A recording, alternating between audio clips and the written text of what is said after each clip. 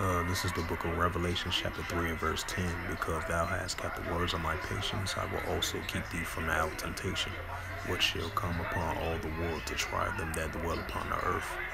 Behold, I come fast, Unslakia. Behold, I come quickly, hold fast, which thou hast, that no man take thy crown.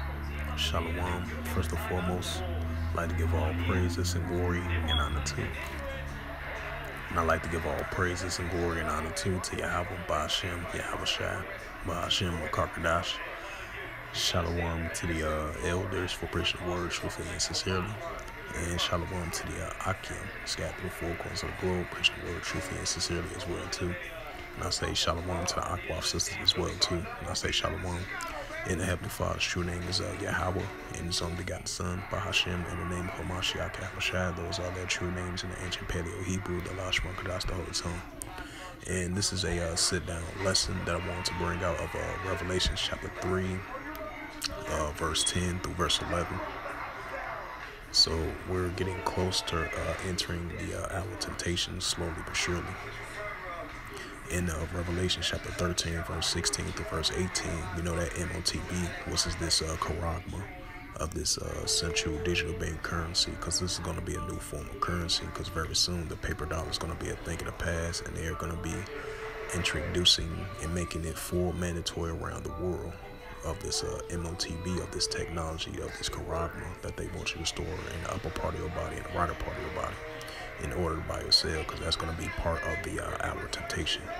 Either you're down with the Heavenly Father and continue to endure to the end, or you're down with this BEAST, modern day Babylonian economical system, which is going to very soon, in order to maintain or function in this society, this new form of currency and a new form of way of living, in order to buy or sell, you got to have this technology stored in your body of this MOTB, of this charagma, under this BEAST, modern day Babylonian economical system.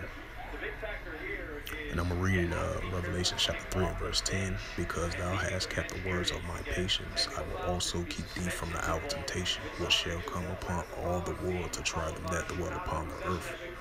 Right, that's that MOTB, the pushing of that CHIP in order to buy or sell, even if you're rich or poor, free or bond, so upper class, lower class, or middle class of anyone, of any nation on this planet Earth, because this is going to be a new form of currency, a new form of way of living in order to buy or sell.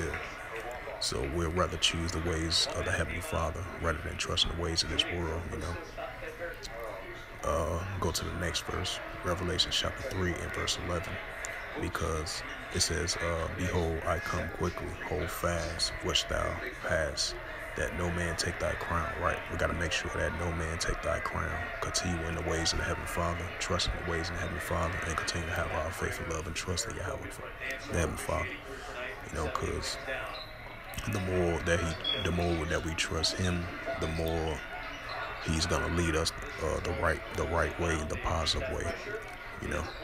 So with that, hopefully this sit-down lesson was edifying of Revelation chapter 3 and verse 10 through verse 11. And with that, I would like to give all praises and glory and honor to Yahweh, Ba'ashem, Yahweh Shai, Ba'ashem, Makarkadash. Shalom to the elders for preaching the word truthfully and sincerely. And shalom to the Akwaf as well too. And I say shalom, and once again, the Heavenly Father's true name is Yahweh, and His only begotten Son, Hamashiach Yahushua. Those are their true names in the ancient Paleo-Hebrew, the Lashwan Kadash, the Holy Tongue. Those are their true names in the ancient Paleo-Hebrew, the Lashwan Kadash, the Holy Tongue. Once again, the Heavenly Father's true name is Yahweh, and His only begotten Son, Bahashem, in the name of Hamashiach Yahushua. And those are their true names in the ancient Paleo-Hebrew, the Lashwan Kadash, the Holy Tongue. And once again, shalom to the elders for preaching the word truthfully and sincerely. Shalom to the Akim, scattered through the four corners of the globe, preaching the word truthfully and sincerely as well too. And shalom to the Akwaf sisters as well too. Until next time, I will say shalom.